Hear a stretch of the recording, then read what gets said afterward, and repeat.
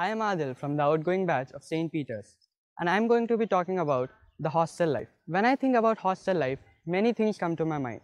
But the best thing about hostel life is that we get to spend our whole day with our friends. The friends that we make at a hostel become so close to us that we start to feel as if they are our own siblings. By living at a hostel, we learn how to follow a proper timetable, be responsible, and lead a disciplined life. Another advantage of a hostel is that we get more time to develop good hobbies such as reading books, playing musical instruments, etc. Even though in a hostel we stay far away from our families, because of our teachers, friends, matrons, wardens, and their support, we rarely feel our family's absence. It is due to the loving, caring, and comfortable atmosphere provided at St. Peter's that it really feels like a home away from home.